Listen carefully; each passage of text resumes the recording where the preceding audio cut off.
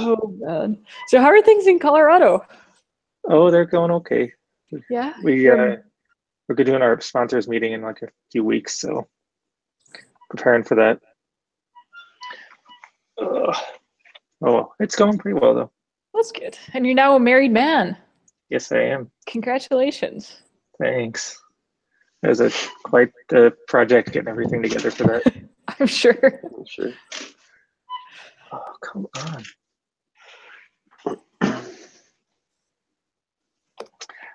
I don't know. My camera's got the green light on, so I don't know why I can't see it. Oh, You okay. can't see me. I think probably screen share is going to be the way to go for this one. Yeah, that's fair.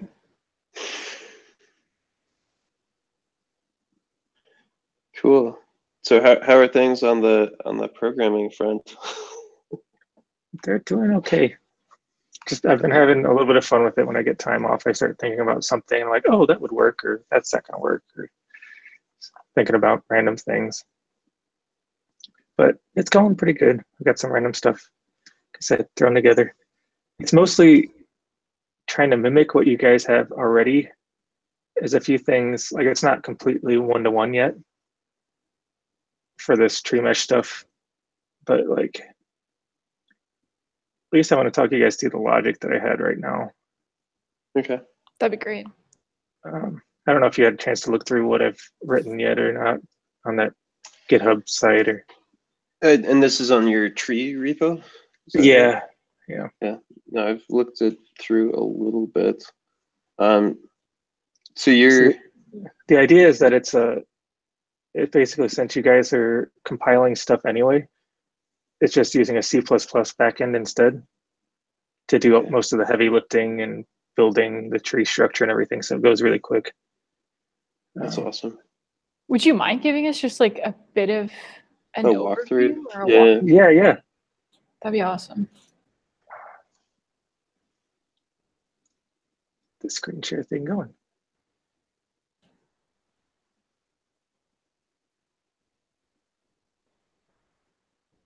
There we go.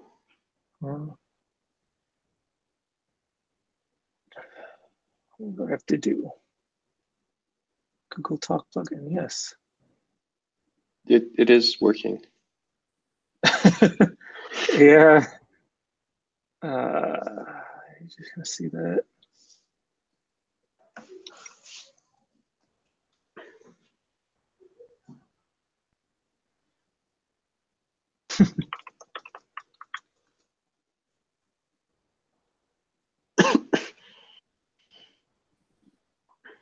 Okay, so you guys can see this?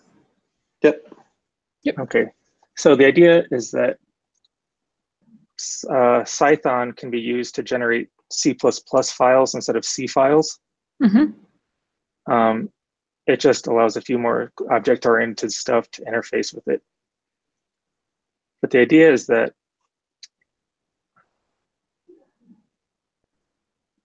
there's only one of everything. So there's only one node at each location in space. There's only one edge at each location. The edges not really matter, but things aren't really referenced by what level they're at. Okay.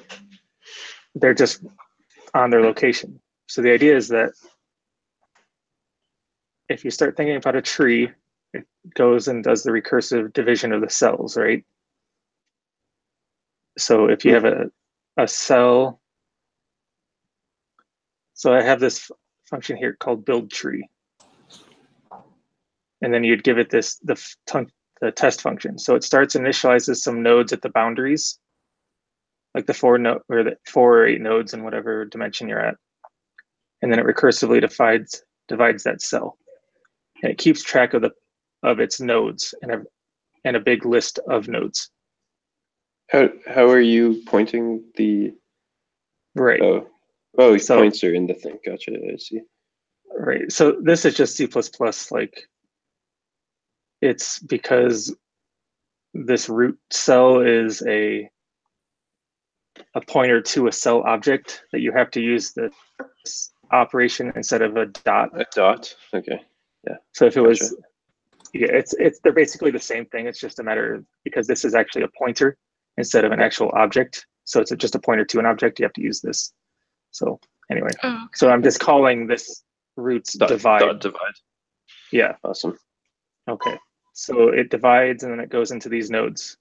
So I keep passing the node list, and the nodes are all stored in a map. So it's the data structure basically where each thing is indexed by a specific key. So every node has a unique key based off of its position in space. And the way I handle that is through this little key function here. So what it is have you heard of Cantor pairing? no, I have not. So it's a function that, given two integers, produces a unique integer. So every combination of two integers has one unique output. Cool. So even if x is 0 and y would be 1, that would give you a different output than if x was 1 and y was 0. Yeah, that's cool. Okay, that's cool. So the idea is that and the same thing applies to 3D. It's just applying it twice. So that's how I kind of keep track of which nodes have been created and which nodes need to be recreated. Yep. So you go into a cell and it starts dividing stuff.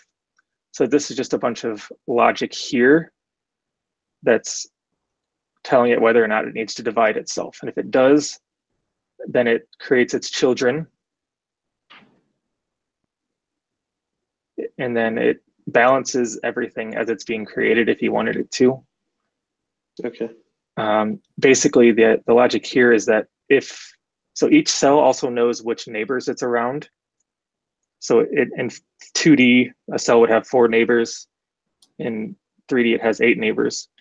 And it just looks through all of its neighbor cells. And the thought here is that, okay, if a certain cell needs to be divided,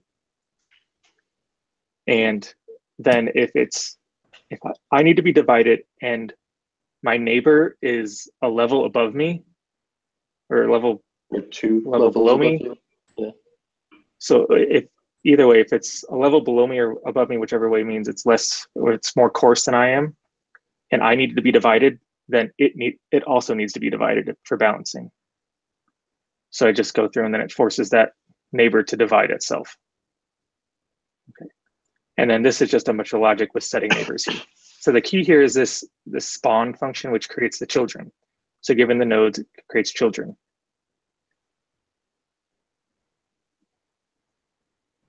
Are you doing that with edges and faces as well? Are those not necessarily at the same time? It's easier to keep track of those later.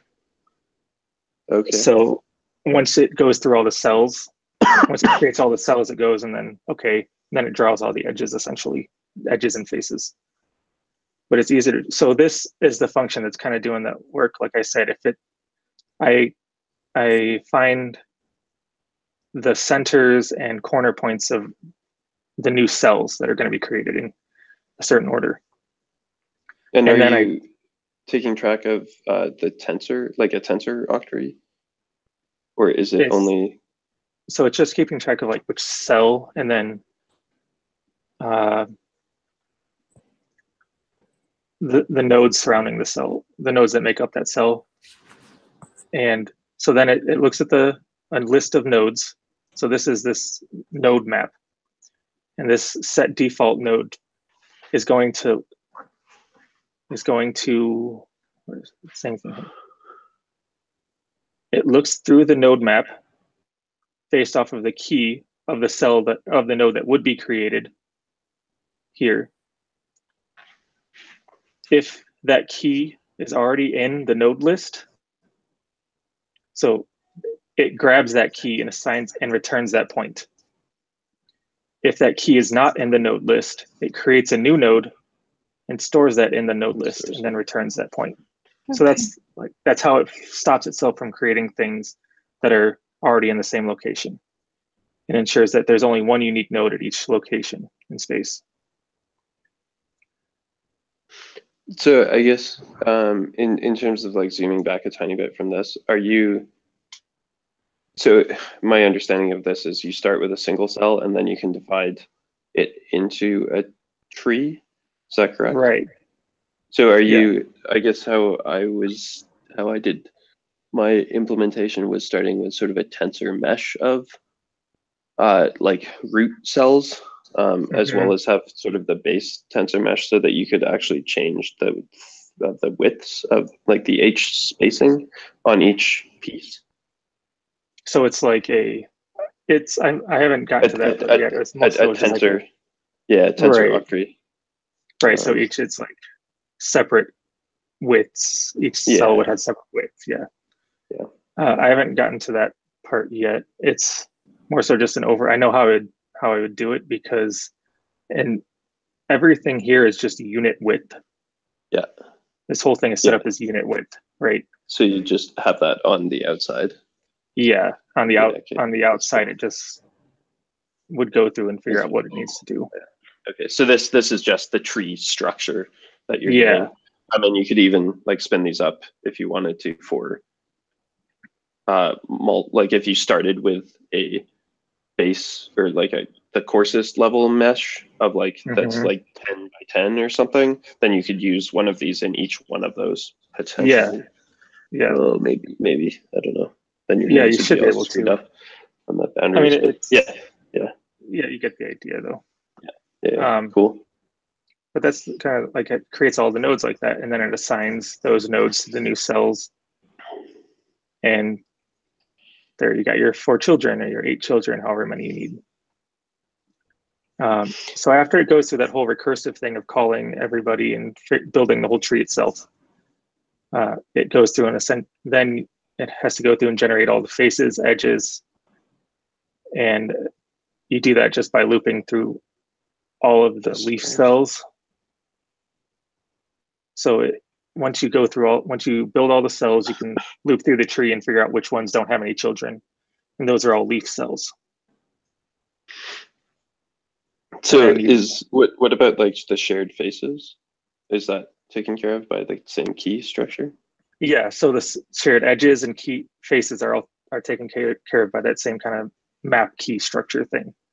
Okay. Cool. So it only ensures that unique faces are created. Awesome. Cool. Yeah, so it just goes. And you're doing that at the end just because it's easier to. Yeah, it's easier to think about instead of just kind of doing it all at once. I mean, you could do it all at once at the same time, but there's no reason to just build a bunch of edges that you don't need. Or so is that like you're always so every node that gets created. Why did you do nodes then at that? So every node that gets created will always be a node. Like however many times you split up a cell, it's not going to create any nodes that aren't going to be used. I gotcha. Okay. That's fair. Right. Whereas edges, edges and faces, it could create edges and faces that are not being used. So I'll just do it afterwards. Because otherwise you have to keep track of, okay, I'm going to get split. So do I need to get rid of my edge? Is it going to get hanging at the end of the time? Or, right, because sometimes you need to leave the edge if it gets split, but sometimes you don't. So it's easier just to think about it afterwards. So you can loop through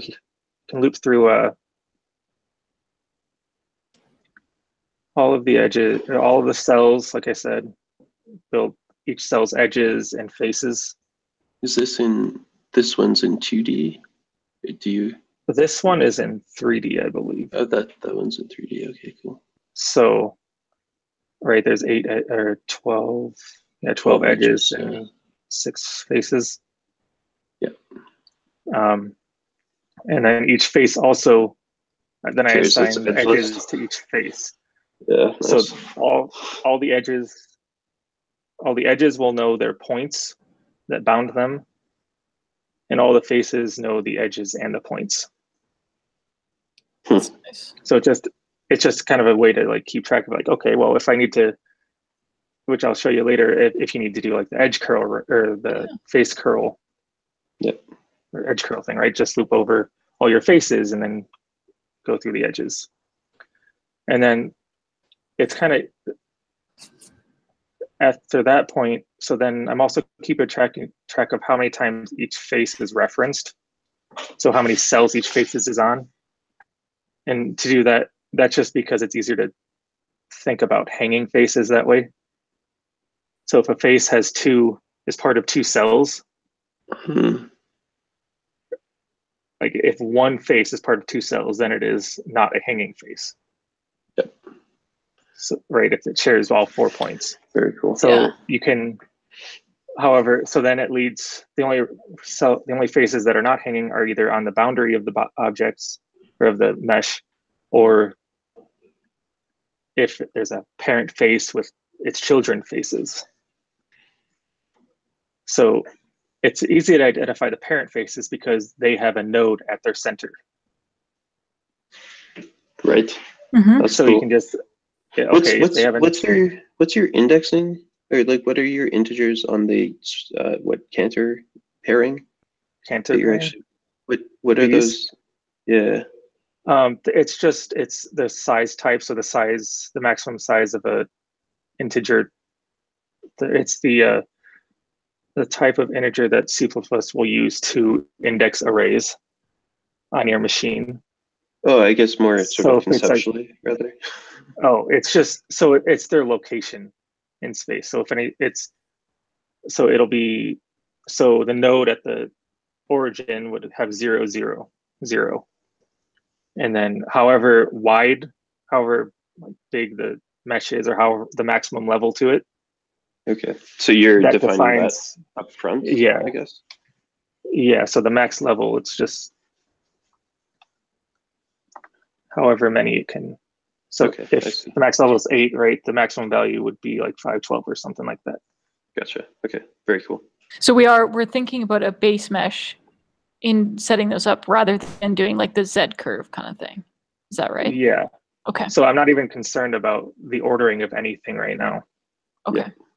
Because every cell knows which things bound it.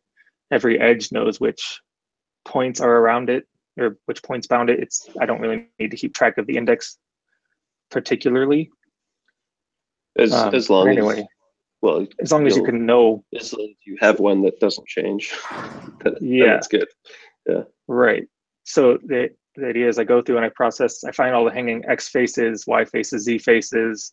At the same point, I can find the hanging edges and hanging nodes on each face. So just a bunch of this. That's all what this logic is. Just kind of identifying the hanging faces and points and edges. That's cool. So then after you found all of them, then after that, I go through and number them. So each of those objects has each node will know its index. Every edge will know its index. And that's how I keep track of the indexing of it. It's like I'm not really concerned of what order they get indexed, as long as each node knows its index. Yep. Then it doesn't really what ends up happening is the cells do get numbered in that same Z order, just because of how they are created. Okay. They're in, just because the order that it gets looped through in that recursive division will create them in the same order that the Z curve create them in.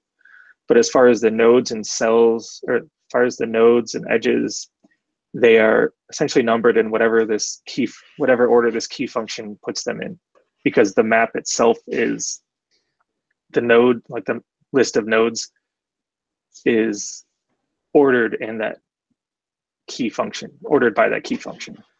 Okay. What makes it fast is that map object has a very fast lookup. So it's easy to tell if something is in the node or in the map, or to get that object out of the map. Gotcha. So that's just kind of the thinking about how it happens on the back end of it.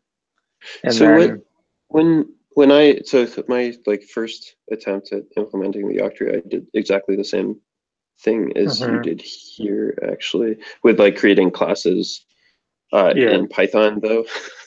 And so I ran into all sorts of memory issues with having objects wrapped around each cell, and each edge and each node.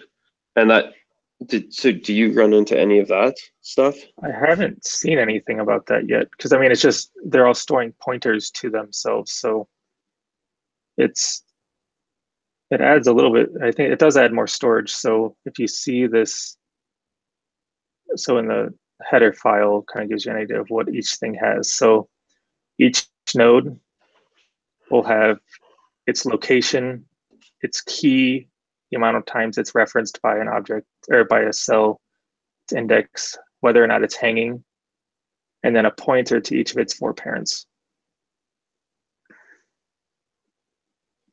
So I haven't really run into any issues with memory on anything that I've been running with. How big are you making the meshes?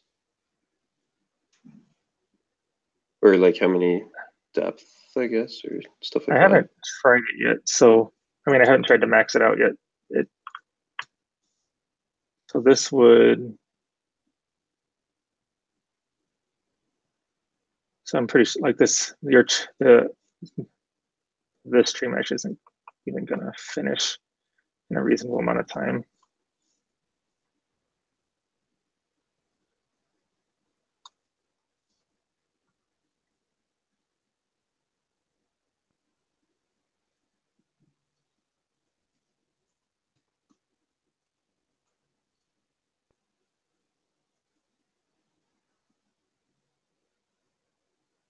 Are you running it? Is that what's happening? Yeah, so see, I ran one that ended up creating 323,000 cells in 7.3 seconds. So in Simpeg, I think that probably would have taken like Longer. like 6 minutes. Yeah. I think. So I mean, I haven't pushed up too high. So I mean, how high do they need to go, right? Like, yeah. at what point were you running the memory issues when you were doing it? So I think the problem is that Python classes take up a bunch of space. Mm-hmm. And so that's sort of where the issue was. I'd have to look into it again, but that's when I was like learning about slots in Python classes so that you can cut down on like the dictionary stuff, and it just like wasn't the right way to go. And yeah, and these are more like structures or C style structures, so they're not too heavy on sort of memory footprint as compared to like a Python class. Yeah. Okay, cool. I guess that would be my only concern on this. And if you're not running into it, then I mean, I haven't seen, it hasn't been an issue yet for me. So yeah, I got really disappointed because I did all of this stuff and then I like started to scale it and like it just like completely broke based on the memory stuff. I just got one that was like, I just ran one that took about a minute to do on mine. That was. Did you track your memory at all? No, I mean, it wasn't. Still took like what, 2.5 million cells. I didn't run into any memory issues or anything like that. And that's doing the numbering, which is all of the creating hanging facings, hanging nodes, the edges, stuff like that. Yeah, it's doing everything there. Just building the whole tree and numbering everything. And so cool. Then the idea, right, is you can interface with this whole class in Python using C++ stuff. And you have to create a C-defined class that kind of wraps the Python or the C tree, like the C++ tree. You can never access anything from the tree itself directly from like the underlying C tree directly from Python because it just doesn't know what to do with it. So you would have to create functions in this C-defined class that would access some of those things. But it's still pretty quick because you can, most of it you can optimize down to C code with Python pretty simply. And this is where I've kind of been trying to mimic what you guys have had going so far, at least for the uniform tree. I haven't played with it too much, but this is kind of the idea. And so you're doing the operation constructing out in in Python. In Python, interesting. Yeah, because I need to have access to those C objects. Yeah, of course. So I have to do, so here, this is the face divergent operator in 3D. Yep. So I just loop through the cell list, and Python actually makes this really nice because if you're doing it in C++, so this is a list, a C++ vector. This object here is a C++ vector, and Python knows how to get the correct object out of it. So you can kind of loop through it like you would with a normal, like a list from Python, right? So it'll just go and get through all the cells. So I go through the cell, I get the list of faces from each of the cells, or from that cell and the cell's index, and then just assign the correct indexes and assign the correct value. Is in cell.volume that's coming. Oh, and then calculates inside. The scale is on the outside. Right. See, so that's where you could bring into the H. The H stuff, yeah. Yeah. Like I said, I just haven't done that yet, but yeah. Right. So you get the volume and the face areas, and then you can just assign them to them. So I don't have to worry about. So this is just creating the face divergence thing, and then where do I do it? And then you still have to deflate the faces, right? And let me show you how that works. I don't have this in any sort of order that makes sense. So go through and deflate X faces, okay? So I'm just going to loop through my faces X, which are in a map, a C++ map.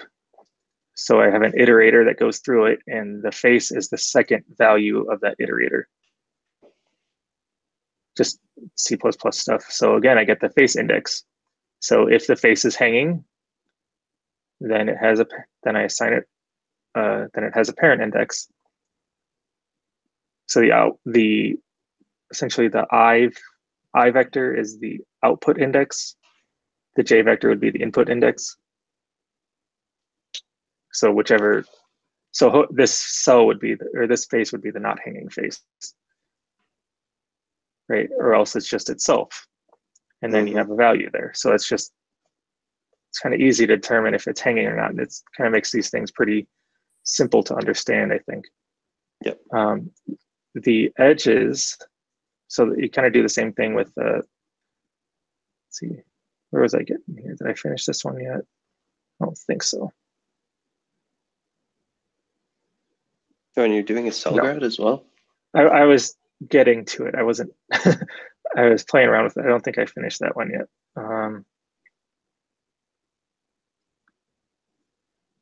So a nodal gradient, right? The nodal gradient acts on, it goes from nodes to edges, right? So just loop through the edges and keep track of the edge point indexes and do the operation. And points are nodes, is that right? Yeah, nodes. That's what it's not too clean. Like I said, it's just kind of something that kind of goes through it, right? So you just keep, and it's allocating all this stuff ahead of time. So these things get created pretty quickly. Not to mention the fact that it's this is all a C. This optimized is down to C++ stuff. So there's no Python calls in here. But yeah, like those are the values for the index, right? It's 1 over the length. And then are you doing the deflation stuff on this? Yeah. Later, yeah. So after you go through all that, then you got to deflate the nodes. So this is kind of the same kind of thinking goes here, right? Loop through all the nodes. If it's a hanging node, then you need to give it the index of its parents. So in 3D, you can have a maximum of 4 parents. If it's on the edge, or if it's on the center of one of those hanging faces or parent faces. In 2D, I just had it assign the same parent twice, or if it's only supposed to have two parents, then the second, like parent 3 and parent 4 are just the first two parents repeated. That way, it's just the same function works for both 2D and 3D in every case. Okay. So the idea here is that sometimes the way that the parents are assigned to nodes is that if the node was, it's basically on based off the edges. So if the node would be on a parent of a hanging edge, so if it would get those two parents for that node. Okay. So what could happen though is that some of these parents could also be hanging, especially in 3D that can happen, or if it's not balanced. Right. Some of these parents could also be hanging. So instead of, I was thinking about that for a while, and I was trying to think about how to like logic that out and think about things until I realized that you can just keep applying the deflation matrix to itself. Wait, what? Yeah. I'm confused. So if some of these parents are hanging, the idea of the deflation matrix is to get rid of the hanging objects, right? Yep. So the hanging matrix, especially the way they have it ordered, it's an identity matrix for all of the hanging nodes, right? And then it's averages for all of the, it's identity for all the non-hanging nodes. And then for all the hanging nodes, it's an averaging matrix between multiple nodes. So if you keep applying it to itself, it will eventually get rid of all of the hanging nodes to where it'll just go down to the size you need. It will. So even though you do this to itself, it'll just keep, like, even though some of these could be hanging, this operation, right? So if it's one of the hanging nodes, it'll realize that, oh, when you do that matrix multiplication, it'll just figure it out. Assign that node's parents, right? Yeah. And the averaging, the correct numbers and everything, and apply it through. Huh. That's clever. And then you just do that until you get the right size. Yeah. Yeah. Very, so very it's just cool. kind of like, I was like doing all this logic. I'm like, wait, I think I can just do it that way. Yeah. And so it does actually work? Yeah. Yeah. Okay. That's also nice. Yeah. But I just felt like that got rid of a lot of the logic that I was trying to think about to like go through here and assign parents that are not hanging, and yeah, it's screw it. So you do it once and then it just like figures it out over time. Right. Yeah, because it assigns the relationship between all of the nodes here. Yeah. And then it just keeps reducing itself until it gets to what it needs to be. Yeah, and then the edge curl, kind of the same thing. So edge curl acts from edges to faces, so loop through all the faces.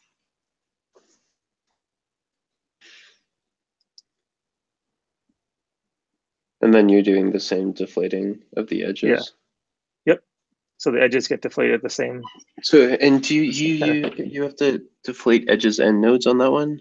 Are you doing like a transpose? I don't need to. So the idea here is that you kind of see it on the same thing with the nodes as well. So the nodal gradient. It's just because every edge knows whether or not it's hanging, I can skip over the hanging edges. Okay. So you're just not including them. Right. That makes sense. Right, because it's like, why? I mean, we don't need to do them anyway, so just skip over them. Got it. And you so that's why we, I guess. And there was some weirdness on our side of things because you don't actually want the same deflation matrix. Like I thought it was the transpose on the other side. to like you do the deflation on one side of the matrix and sort of a transpose Right. of it on the other, except it's not actually a transpose because it's just to delete these things. Yeah. So yeah, you're doing it better. That's Nice. It's like why? It's like why even like just not do them, right? Yeah. And the key is that the end, like the way the faces are indexed and the nodes and the edges, every way everything's indexed. The non-hanging objects are indexed first, and then all the hanging objects are indexed. Oh shit! So it's okay. So all the hanging stuff is at the bottom of the matrix. Exactly. And so you just never get there. Right. Wow. Okay, so that's another reason that we were having trouble with that, is because those Right, were they sort were of interspersed, right. and so you couldn't really do that. Yeah. So that's basically how I got around. Like, I mean, just number those guys first and not worry about it later. Huh. Yeah, and then you could just create all the averaging operations, which are pretty similar to how you would create them anyway. It's the same kind of thinking, right? Faces to cell centers. Okay, loop through the cells and average the values from the faces around that cell. Or, I haven't gone through and create all of the averaging operations and a few other things. The node interpolation is easy. Yeah. Because you can just you get the whatever location you want and figure out which cell it's in, and then average those nodes around that cell, or get the proper linear interpolated weights from those cells. So you can do in your interpolation matrix pretty easily. Yeah, at least for the nodes. Like the nodal Yeah. interpolation one is easy. The other ones, I'm like, because you have to start dealing with, if you start interpolating from like cell centers, and you're like, okay, well, what's the nearest cell centers to this object? That you can think about it for a while. Then you could just, I mean, why couldn't you just have SciPy do a triangulation of everything and then just use that, right? Like, I mean, is it really that much of a difference whether or not it's bilinear or linear? Yeah. So in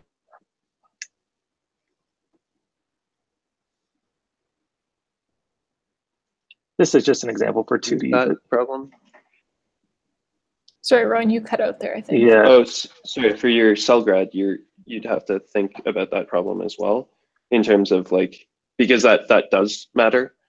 Right, but like I mean, if you you could have a still big cell next to a yeah, but you can still couple. just construct it the same way that you guys would anyway, right? Like you can do the divergence operator and transpose that, and like, there's no reason that doesn't work.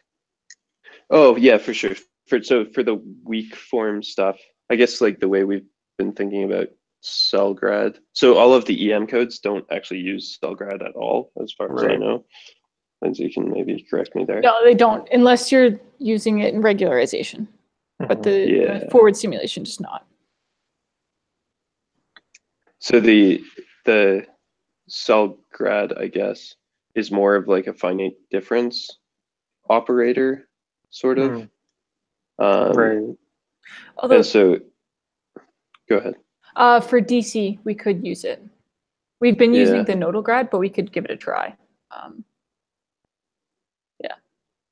I mean, is there any reason why it wouldn't just work to do like you have like the divergence operator transpose thing? It's, I don't know. Yeah, you can definitely do it that way. Yeah, I mean it's sort of up to interpretation of how you actually want to think about it. I know that Eldad wrote a paper at one point looking at the CellGrad and actually like figuring out like when you have a big cell next to two small cells, you can do some weighting between those two things to actually do a cell difference, or whatever your finite difference over that, and to actually make your thing end up in the middle on the face. Because like the way I was kind of thinking about it was that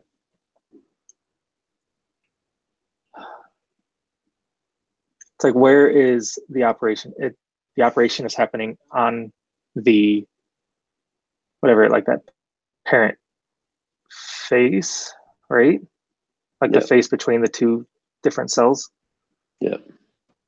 So it's like, do you just average all 4 of the cells that would be on one side of the face and then do the difference between that and the other one?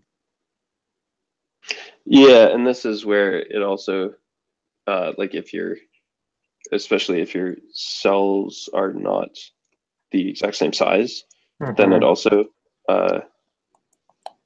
matters. Right. Obviously. And yeah, I don't know. I'd have to look some stuff up there. But I know that and one I was hadn't tricky. I hadn't thought too much about it because I was mostly just concerned with mimicking what you guys had already had in there as far as the first pass type thing. Yeah. So I wasn't too concerned about it. Yeah, I never got to the CellGrad side of things. I know that Dom, I believe, implemented a stencil for regularization where you don't care if it's order 2 or whatever. Right. I think I saw that too. It looked like he was doing that, like just the transpose of the divergence operator. Yeah, exactly. Exactly. But that's the logic behind it. Awesome. And I guess you guys can't really see the other objects, can you? Hold on.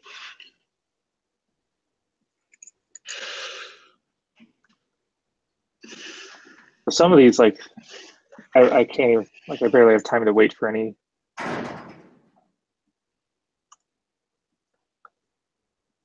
I was just doing a bunch of comparisons between the two when I was trying to work everything out. I mean, it's still not quite the same as what you guys have. Like I said, like I need to work out all those H things, but Oh, right. Yeah, the general structure is pretty close to what I think you would want. That's super cool. This is great. Whoa, what's Lex sort? Oh my god. Is that just a thing? This sorts those points based off of right, ZYX. And that's the order of it. I wrote my own.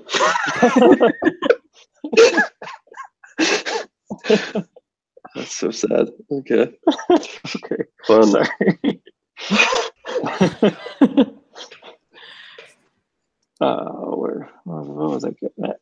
Screen share. That's where it's going.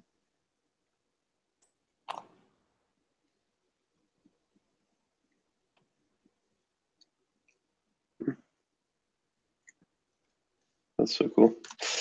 So that was so this was for what I just changed up there, like it was 32. So it took it that long to build it with the implementation that I'd had. And then 5 seconds for what was in discretize. And if I bump it up a factor, so right now that NC was at 32, 64.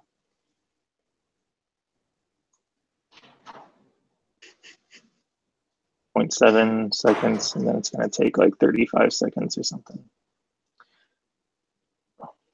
But this is also this here was testing all to make sure that all the norms were the same. That I was doing the same operation between the two cells and that it was consistent, right? So comes up with the same grids for everybody. So what are you taking the norm on?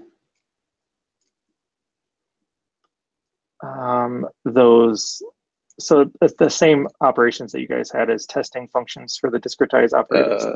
Okay, cool. It's the same thing. So right now, I did that, and this is the time it takes for that to build that object, right, for the tree mesh. Yeah.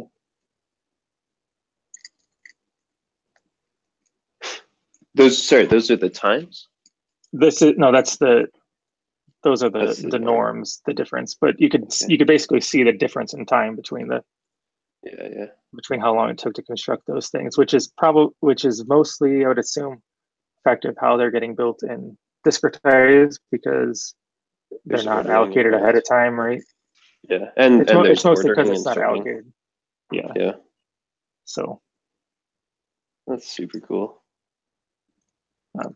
yeah, see, it comes up with the same number of nodes, number of edges, faces. The number of hanging nodes is different because, like I said, there's only one hanging node, or there's only one node at each location. Yeah. But the total number of edges and faces are always the same. I do run into a few issues on the discretized side. So I don't think you can see what I just did, right? Because you can just see this thing, right?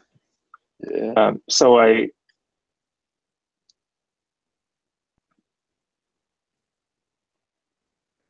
I'm not sure if I'm doing it correctly anyway. Yeah, we're back. So this was this, right? This is what this function was doing beforehand. So if I change this to 2, right now my tree is just getting built automatically balanced. So it balances everything. And then I'm pretty sure I've got things.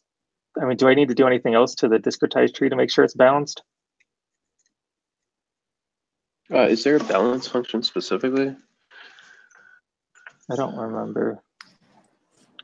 But you see how this function would want it to be balanced, right? Like it's going to have levels that are 2 different levels.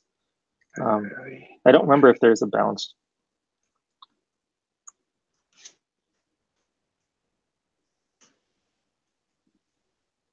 Yeah, there is a self.balance, which might be that might help me. Worth calling.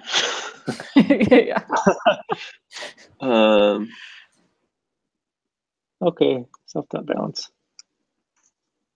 Oh, not sure where it needs to go, but it's just probably a good spot. Yeah, somewhere after refine. Okay. Yeah. So maybe, hopefully, it won't break on me this time.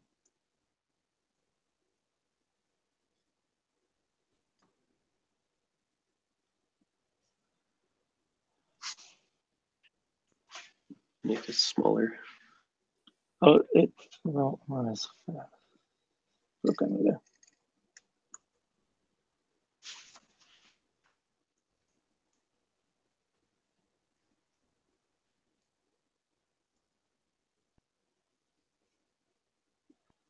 Hold on.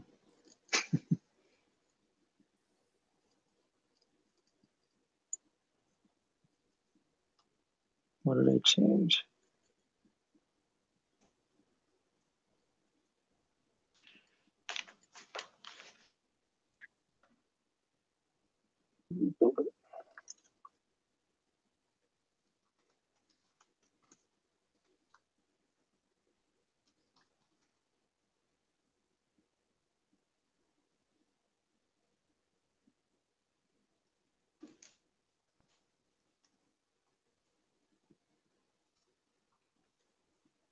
It was working. I don't know what changed.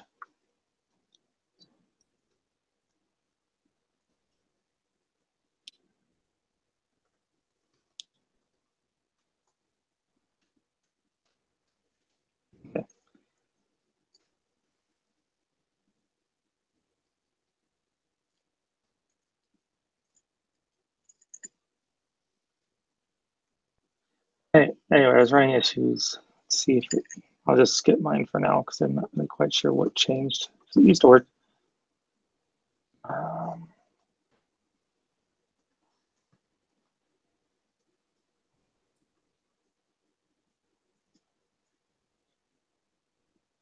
else we run into issues?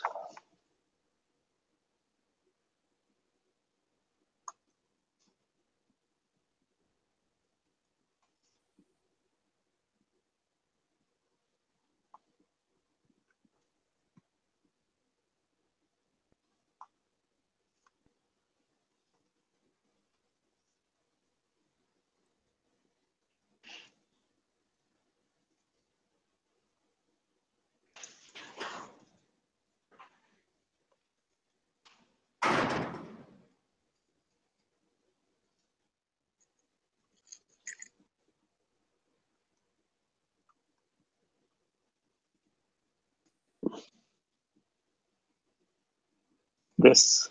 It's been giving me this. Is this in, oh, this is on our side. Yeah. And I haven't had time to go through and figure out why it was doing this, because I don't know as much about how you guys were indexing things, but it's something about,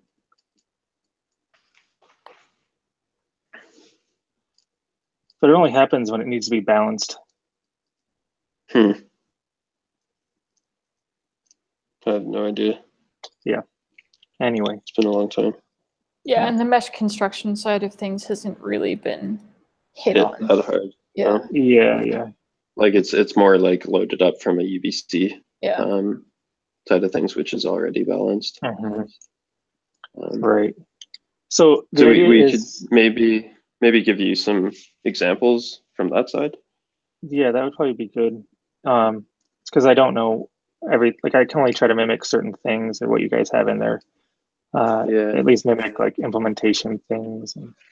So I did a few How would questions. you? How often Okay. do things get do individual cells get refined and coarsened as part of usage of the tree mesh?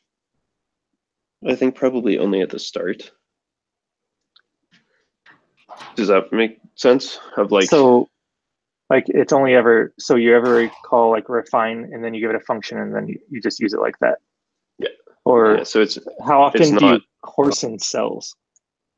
I don't think we've ever done that. Not in practice, at least.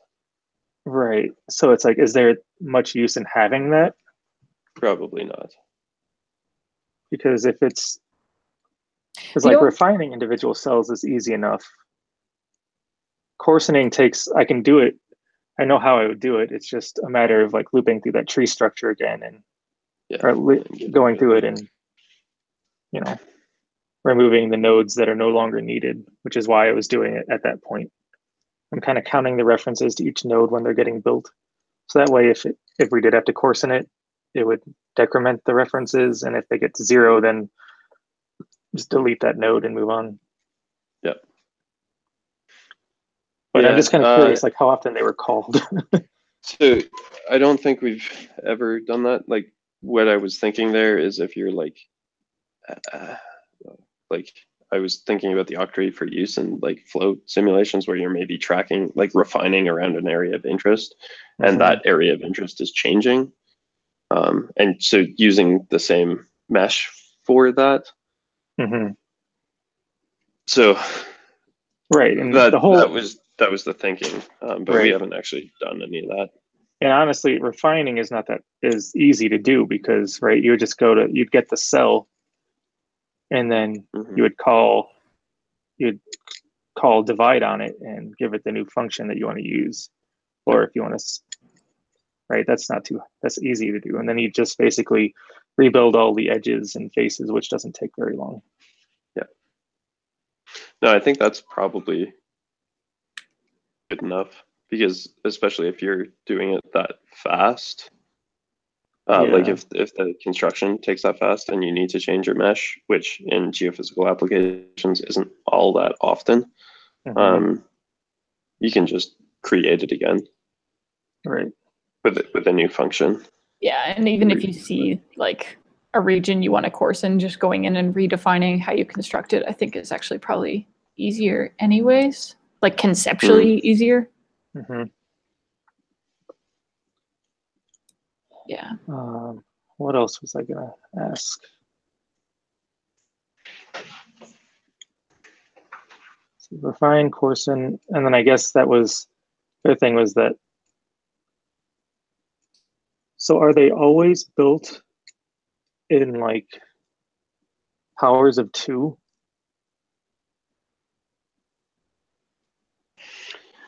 So this like, is where our like that sort of higher level base mesh, which could have some tree meshes inside it. Does that kind of make sense? Is like you have like a 3x2 top level mesh, and then each one of those is getting defined. Right. So then, but each of those is always a factor of 2 kind of thing, Yes. right? Yeah. Okay. Yeah, I get that. Except at some level, you could like not like be like you have sort of a base coarse mesh that you're then refining into a tree. Or does that make sense? Right. Yeah, it makes sense. Cool.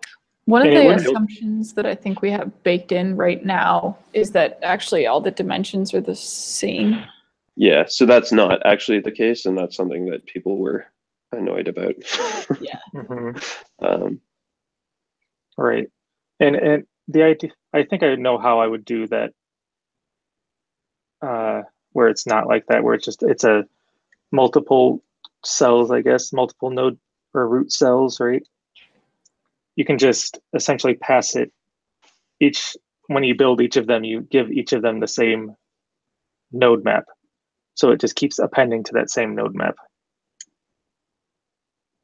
If that makes sense. That way you don't have it takes care of the insides and edges. See.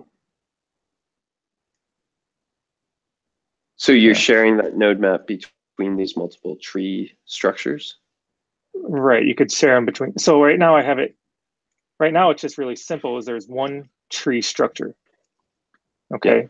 And it starts with one root cell. There's no reason I would have to say I'd have to do one root cell. Yeah. I could have multiple root cells. Yeah. Which would be how you would do that thing, right? And then just give it the same point list and go through everything like that. And then the edges would have to share between those as well. Right, but they would naturally do that because it also creates a list.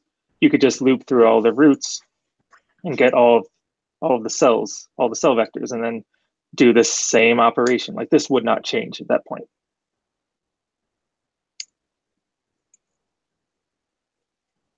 So the edge list is based on the node list?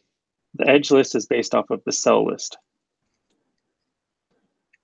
Except how would you know that you're hanging between different root cells? Or balanced between different root cells? I haven't thought about that one yet. So the balancing between different root cells would be interesting. That'd probably have to be something done afterwards. Okay. But actually, I don't think it would. No, it wouldn't. Because I could so each cell knows its neighbors, right? Oh, so you put that in there. Yeah. That's fun.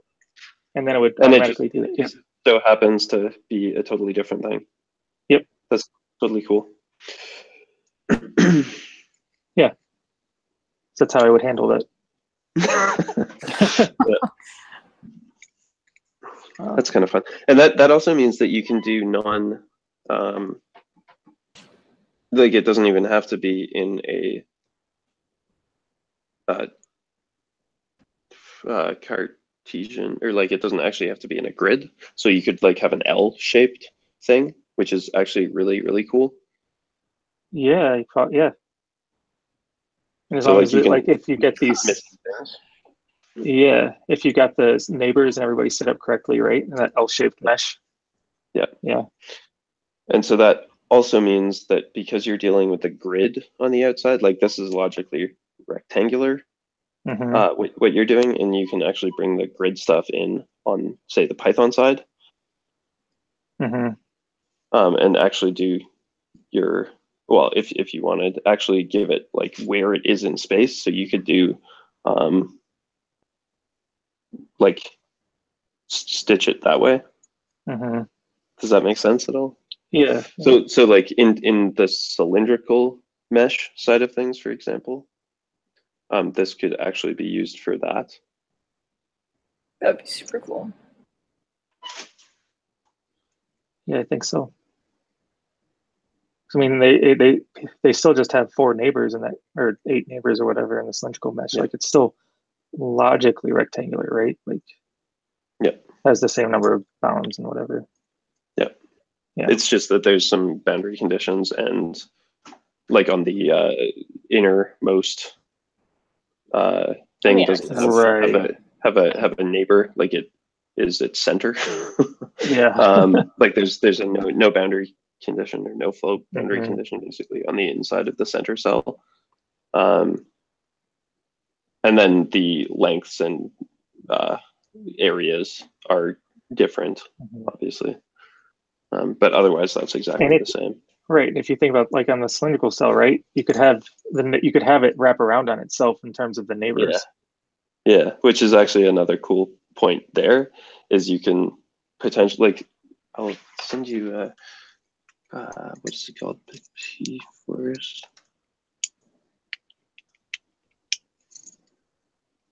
Oops. I'll send you a image.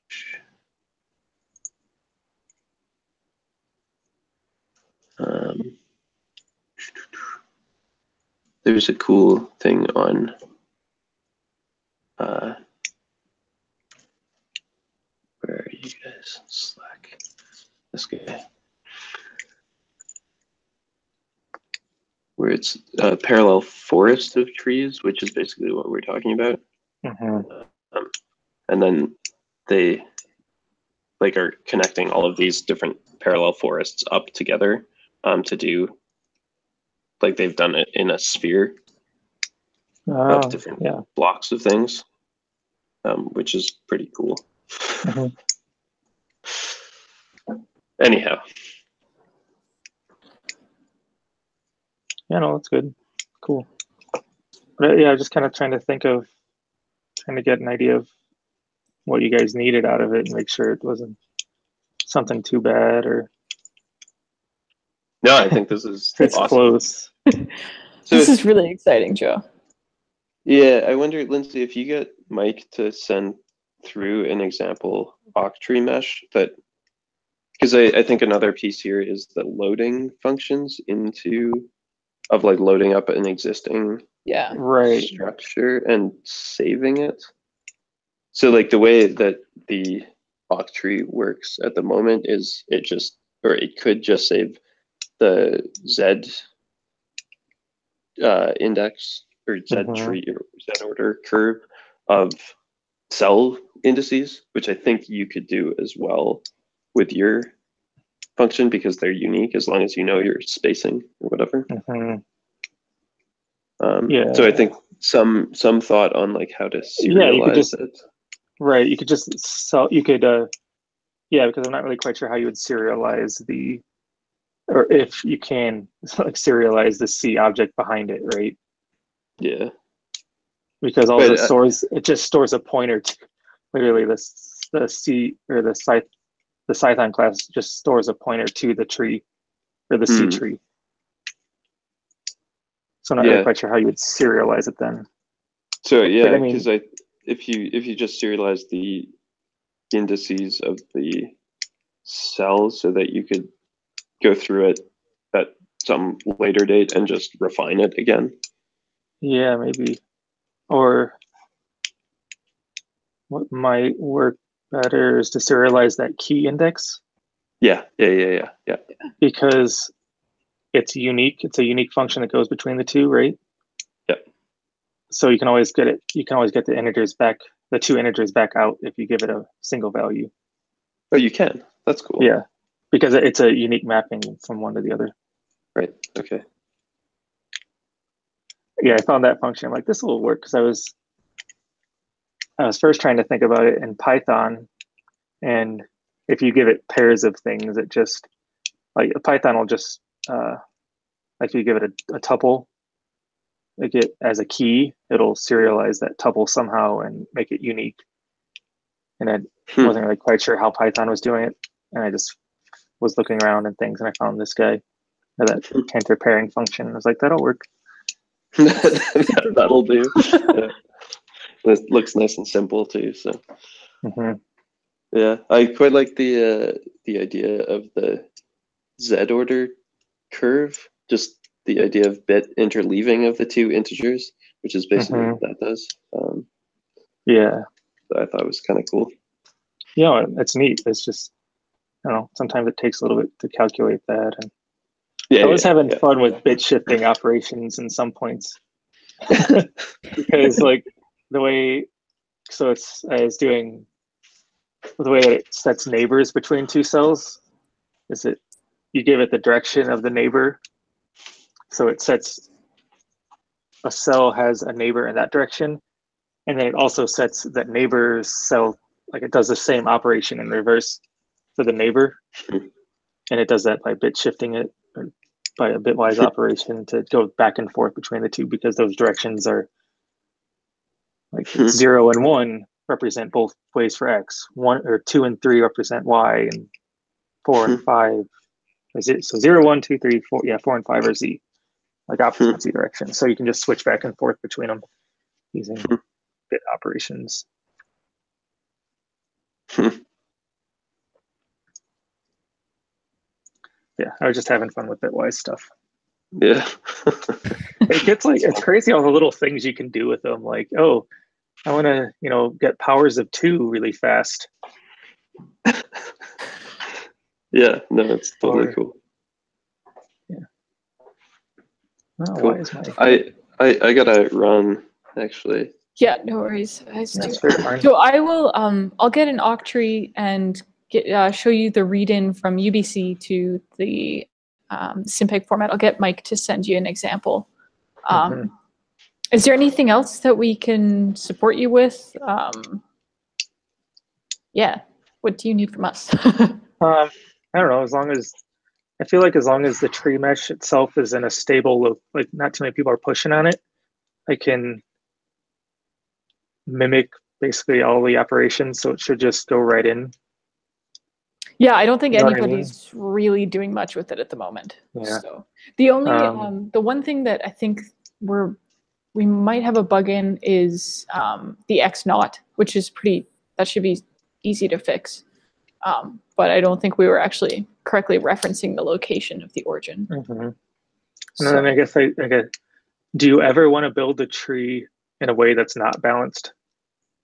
No, I don't think so. No, I don't think so. So it should just automatically balance itself every time it's created? I think that's reasonable. Okay. That was my other question, because if not, like, why put the option in there for it to be unbalanced? Good question. All of the things. Yeah. That's super cool. Excellent. So how do you want to go forward on this? I know that like Lindsay and I were talking about writing a paper at some point. Yeah, I had looked through the paper, so it's like, I know that talks a lot about the Z ordering and interleaving and how you guys are indexing all the different levels of cells, right? Well, then we just delete that part. I know. And talk about Cantor pairing and crap like that. So yeah. Okay. It's been a long time since I've actually looked at that bit. Okay. I mean, is that something you'd be interested in? Yeah, but like it's not. I don't feel like it's quite. Like the whole implementation thing is quite at like where it is to ready to be plop into SIMPEG right now, or discretize or whatever. Right? There's things that we got to mess with. Like I said, the whole or just variable widths for cells and so. Yeah, but keeping that in mind, I think like it's nice to have a place where we'll document and get this published, and we can sort of add bits and pieces as it makes sense, and then push on it when it's ready. Yeah. Cool. And then writing about some of the clever things that you were doing about the whatever face. Sorry, the deflation matrices, recursive deflation matrices, which I think are actually pretty slick. Yeah, it was just kind of, it was an easy way to not have to think about it, right? Yeah. Awesome. And other than that, I think I got everything ordered the same way as you guys have it. So it's like the way that the nodes are ordered around cells are all the same. Okay. That's nice. The edges are all the same. Yeah. I think the faces are ordered the same. I don't know. Yeah. Super cool. Cool. Okay. All right. Well, thanks for your time. Yeah, sure. What are there? I guess there's the inner product matrices, which should be like relatively simple to do. Yeah, I haven't thought about them. Are they? I mean, I guess I haven't looked too much at them as well. So right now I've got it implemented. The way I'm calling it from Python is I have a Python class that actually inherits base tensor mesh for now, just to get all of the random operation that I haven't defined yet, or that I don't need to define. So it's like there's a Python class, and then there's a Python class that inherits that Python class that you would use. Yep. Okay. Yeah, I think it should be relatively straightforward, and you can look at the discretize up to or whatever pre-mesh side of things. Oh, actually, they're defined somewhere else anyway, so it should be fine.